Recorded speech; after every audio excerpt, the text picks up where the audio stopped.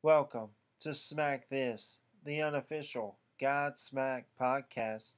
I'm your host, Kevin Humphrey, where I talk all things Godsmack.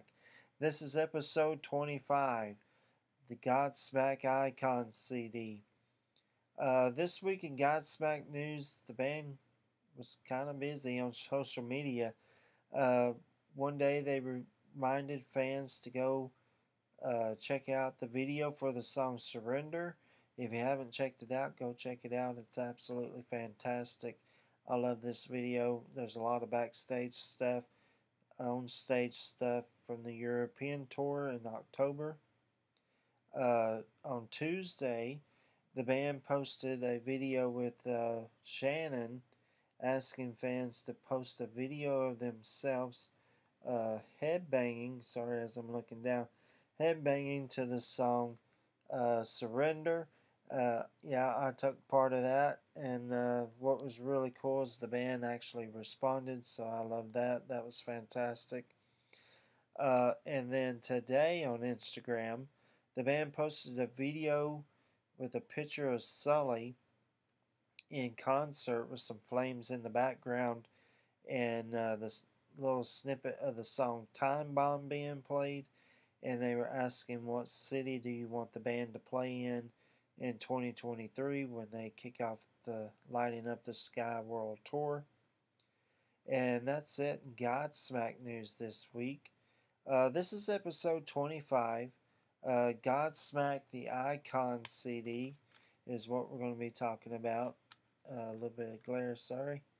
There we go. There's still a little glare. Anyway, Godsmack the Icon CD. Originally, I had a different episode planned, like I said in last week's episode. The original plan was I was going to do the South American tour review, and as we know, the band postponed those shows for April. So I was like, well, what am I going to talk about for episode 25? And when I say I got stuff planned, I got stuff planned that takes me all the way to episode 33. And I actually have some more ideas. I just haven't jotted them down yet. I've been kind of busy. Um, so, yeah. So I thought, well, let's talk about Godsmack, the Icon CD. Now, originally, I was not going to talk about this album at all. Um, why? Because the band doesn't even acknowledge it that it's even out here. It's not on their website. It's not on Wikipedia on their discography. It's not even listed. You have to actually search for it on the internet. So yeah, so I wasn't going to do it, but then when this all kind of happened, I thought, well, why not? So let's talk about it. The little bit of history on this, they call them icon CDs. They call them millennial CDs. They call them gold. Basically, it's Universal Records that put out a series of CDs, of compilation CDs, I should say, kind of like a greatest hits of different bands, different artists. And I'll give you some examples of that. Billy Ray Cyrus, I mean, is Achy Breaky Heart on there like 10 times. Bryan Adams, so there's some rock and roll there, so kind of give you a little diversity. George Strait has one. John Lennon. Kiss has, if my memory is correct, they have three different versions. They got the 70s makeup, the 80s non makeup, the 90s where they put the makeup back on. Leonard Skinner, Megadeth, Michael Jackson, Nirvana, Queen, Ringo Starr, just to kind of name a few. Uh, and there's a big long list, and you can look it up yourself.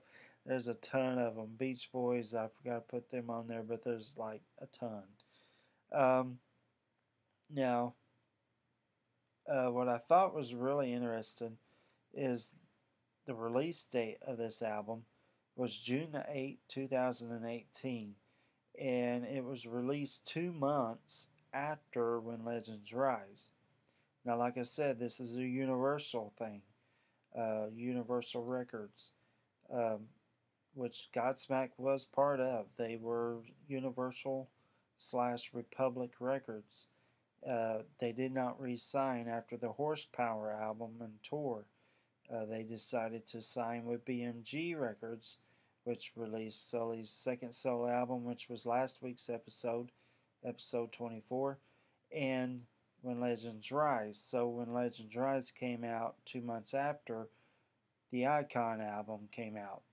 So what's really kind of got me thinking is, did they release this to hope steal some sales from Godsmack? I don't know. It does kind of make you think.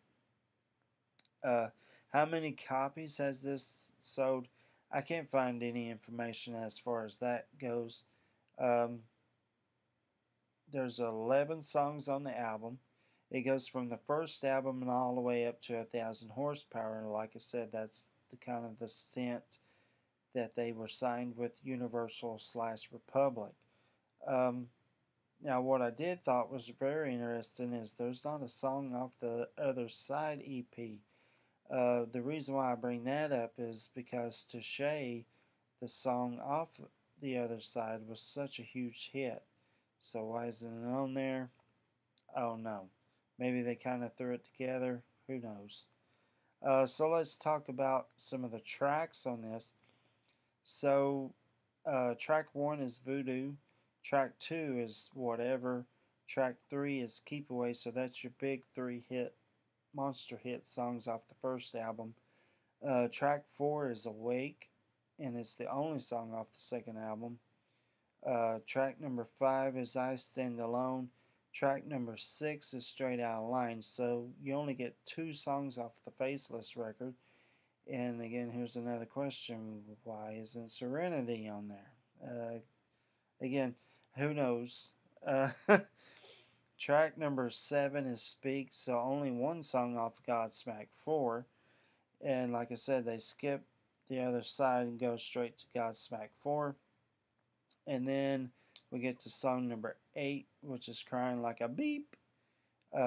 Song number 9, here's another interesting and also very cool, I thought.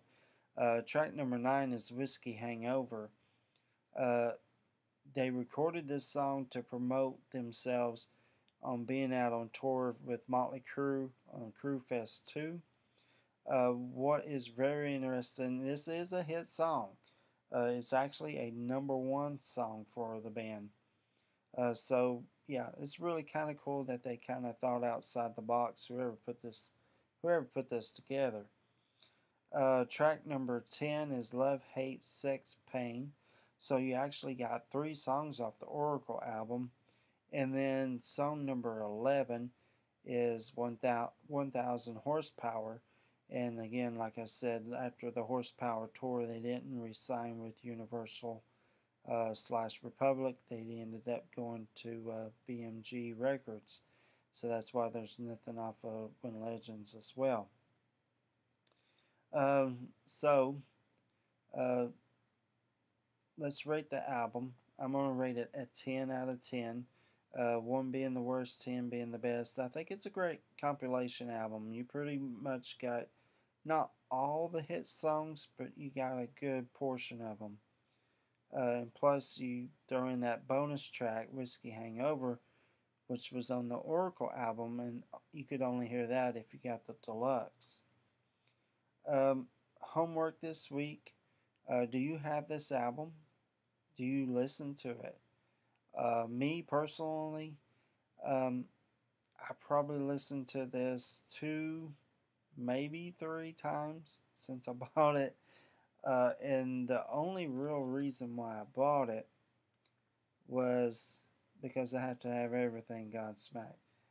No, so, well, that's part of it too. But the cover, or the back cover, I love that picture. That's during the Oracle era, because Sully still has that, and Shannon was growing the beard. But yeah, and plus you got Whiskey Hangover on here, and who would have thought that would have been on kind of a hits album? Um, Now, this is an album that if somebody came up and asked me, hey, I want to start listening to Godsmack, what's the best CD to go after? I would probably say this. Like I said, it's got a good majority of the hit songs. Not all of them, but you kind of get a good history of the band all the way up to When Legends, and then I would say go grab When Legends Rise, and you get a really good idea of what this band's about. Okay, so that's it for this week. It's actually a short episode. Again, I wasn't really going to plan on talking about this CD. Plus, it's a hits CD, so it's kind of hard to talk about songs which I've already talked about before. Next week is episode 26, the Apocalypse Blues Review is what I'm going to be talking about next week. And if you haven't heard of them, they are a side project band by Tony and Shannon. They actually released 2 albums. I'm going to talk about the first album next week, so I'll go track by track on that. And I'm really excited to talk about that. Um, that's it for this week. Um, don't forget to like and subscribe. I really appreciate it. Um, all my friends out there, uh, somebody wanted me to give them a shout out. Kelly, hey, there you go. So there's your shout out. So yeah, don't forget to like and subscribe. Do your homework. Like I said, do you have this CD? Do you even listen to it? It's actually a pretty easy CD to find. I bought mine at Walmart. I think it was like $5, maybe $7. Um, yeah. So that's your homework. Don't forget to like, subscribe, write me a comment. Uh, and that's it. And you just got Godsmack.